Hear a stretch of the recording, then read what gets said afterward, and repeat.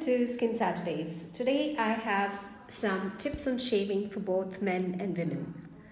So the first and foremost is always try to shave when the skin is hydrated, that is during a shower or immediately after the shower.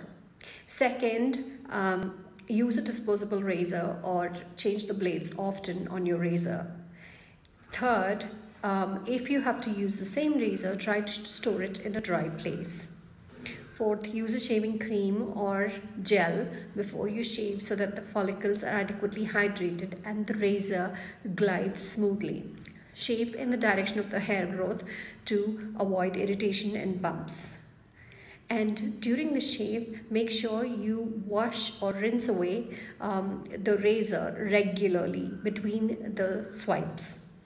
And finally, moisturize and hydrate the skin after the shave.